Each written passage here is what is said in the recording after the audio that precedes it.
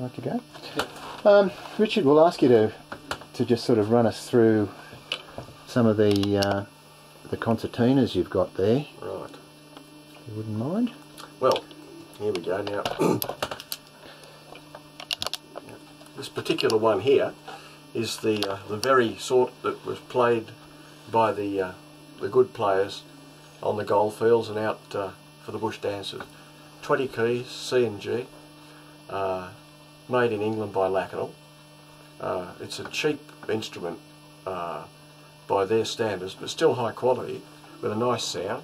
This particular one is tuned in a different tuning to the standard. It's in a tempered tuning system, so it sounds slightly different. The chords are a bit different. It's a C chord. Okay. Now, a little tune to give you an idea. Simple tune. You can play. It's very easy to play simple harmonies and some octaves on these, but just a basic tune, which is a very popular one around the bush, I should imagine, something like.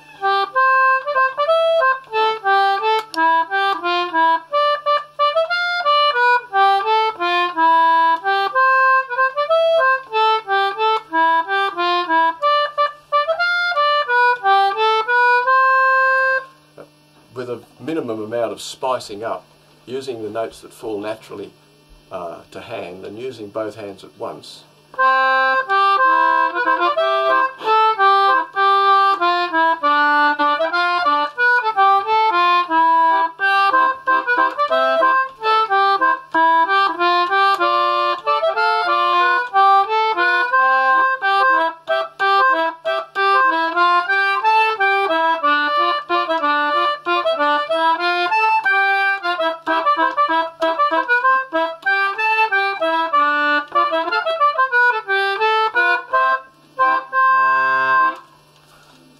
So that's the traditional bush tune on the traditional bush concertina. 20 key. C and G, that's all you get. You can cross the rows, you can play, the other sort of music is Morris music, which it lends itself to. Something like, we'll do Country Gardens, where you use both the rows and use the harmony as well to get maximum volume of sound for dancers again. It's a dance instrument, really.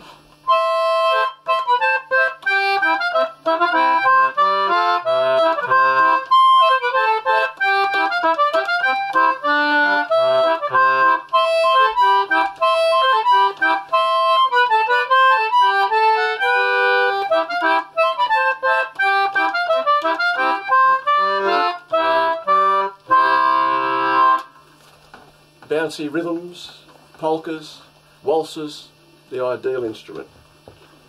From this instrument developed the 30 key instrument.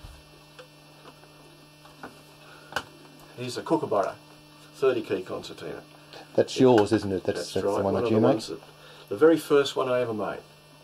It has an extra row of buttons on the top which make it chromatic, so you can play in different keys. It's not an instrument that I play very much in that manner, but it has a different, if I just play a few chords, it's a different sound to the other one. This has, well, it's a more modern design, and it has a more sort of a shrill sound to it now.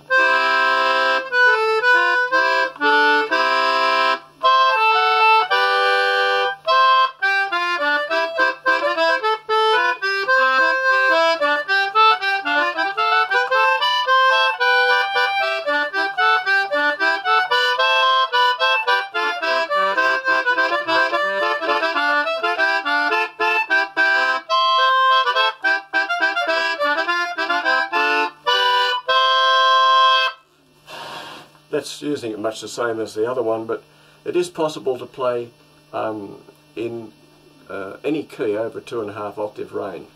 Once you get into more difficult keys though, you lose the ability to do all that accompaniment. So it's restricted in that respect. Great for a single note Irish music. So that was the Anglo First of all, the Anglo, the 20 key Anglo, basically the same pattern as the German concertina, but made in England. Then the Anglo chromatic concertina, which up a bit more. That's it. Anglo chromatic concertina, which has the extra row on the top here to give you all those sharps and flats that you so much desire.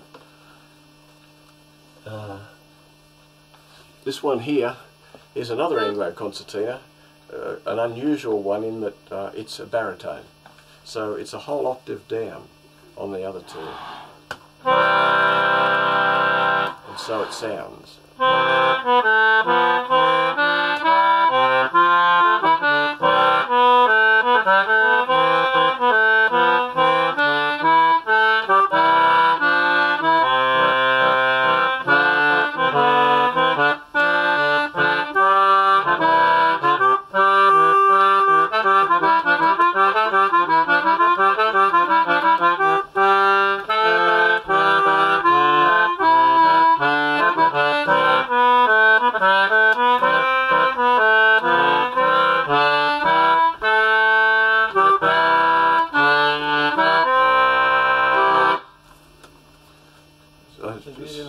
That's a good one. Yeah. Lovely sound. Now we stray on to the first of the concertinas made by Wheatstone, the English system concertina, which has little dinky thumb straps instead of a hand strap. These are adjusted for someone with smaller thumbs than myself. And on this instrument, the notes alternate. So the C is on this side, the D is on this side, E, F, so forth. All the notes on this side are in the music are on the lines, and all the notes on this side are in the spaces. That applies to the sharps and flats as well. It's very fast because you just walk your fingers up and down. Chords, close chords are easy, but accompaniment of lower chords against higher melody is quite difficult to do. But for actual speed and precision of playing, especially melody and close harmony, that's really the best instrument. It'll play in any key. So that's probably, well, that's the first and certainly the most logical instrument. Fully chromatic. Fully chromatic, yeah. This instrument is also fully chromatic. This is the duet concertina, and this differs from the English in that all the notes on this side are on the bass end, and on this side you've got your treble note. So you can actually play, if you want to play it like a piano accordion, which I've been accused of doing a lot, you can play your melody on the right hand side and your chords on the left hand side. And so you get, it's great for polkas and things.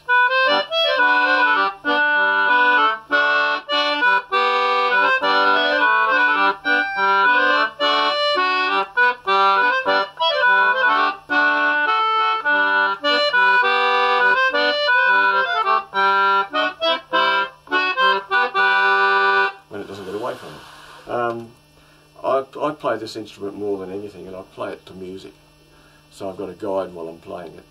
It will also play 4-part hymns and so on. It's not as fast as the English to play, but it will play anything more or less you can play on an organ, and it also has an octave overlap, so that you can play this octave here on the left, and you can play it on the right.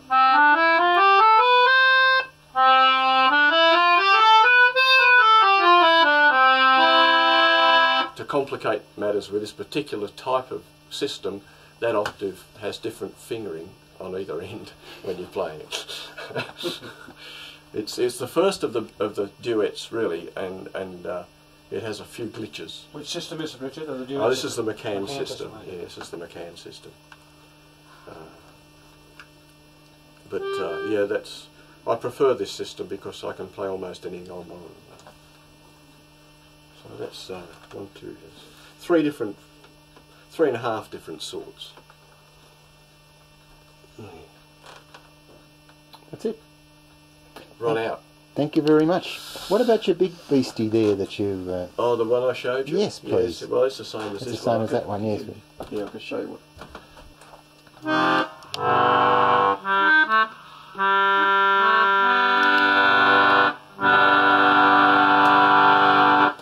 Yes, this particular instrument is the epitome of the concertinas, really. This is the 81 key McCann duet. It was originally designed for one particular player, Alexander Prince, who needed the number of keys that it has, and there are 81 buttons on this giant of a thing, and it was originally designed to play the complete overture from Tannhäuser to the original written music, and that's why he had it made. And after he played it all around the country, people ordered them, and as you can see, it's a big instrument. It cost a lot of money, a lot of money, and hardly anyone that ever bought one learned to play it, because it is fairly difficult to play. And your story of that one is interesting too, that it's the fact that it had hardly been, if ever, played. Yes, that's right. Yeah, when I bought it, it was made in 1923, and when I bought it about 15 years ago, I guess, it had never been played, really. And that's not only this one, but I know of a number of duets in that same boat. People played the English concertina, and they heard Prince playing, and they thought, oh, if only I had a duet, I could play just like Prince. They bought the duet, struggled with it for a few weeks, put it back in the box, and that was it. There's the bottom note. It has the same range as a cello, which is why I have to play it in the orchestra, because they can't get a cello player, so I have to be the cello in the community orchestra. Thank you very much. Let me know when. No, just go if you like. The duet plays waltzes really well because you can put the chords bumpity bump in on the left hand side.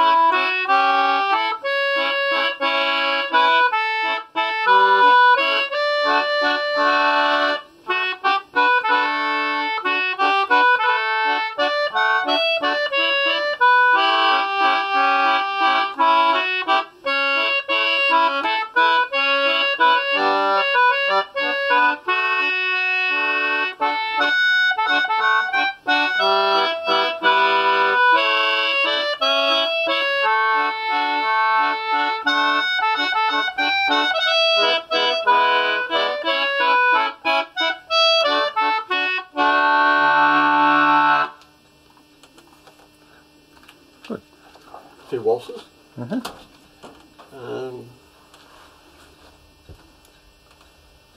Here's an interesting bit of music or duet.